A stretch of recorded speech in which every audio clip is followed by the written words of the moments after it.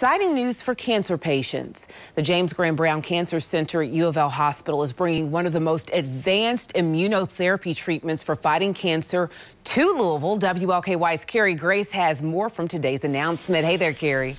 Hey there, Monica. Yeah, big news here. It's called the CAR T-cell program, and it's considered a curative therapy for cancer. Immune cells are extracted from the patient's own blood, then genetically modified and put back into the patient to fight cancer and create immunity to fight recurrence. The program has been made possible thanks to a $1 million donation from Louisville native Thomas E. Dunbar. Dunbar lost his 6-year-old son to cancer in 2001. This therapy is curative, period. Not all patients, not all cancers, but when it works, it's a very durable cure.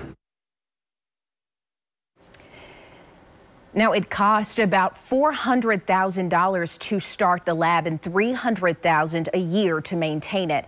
This is why Dunbar is calling on the community for their support.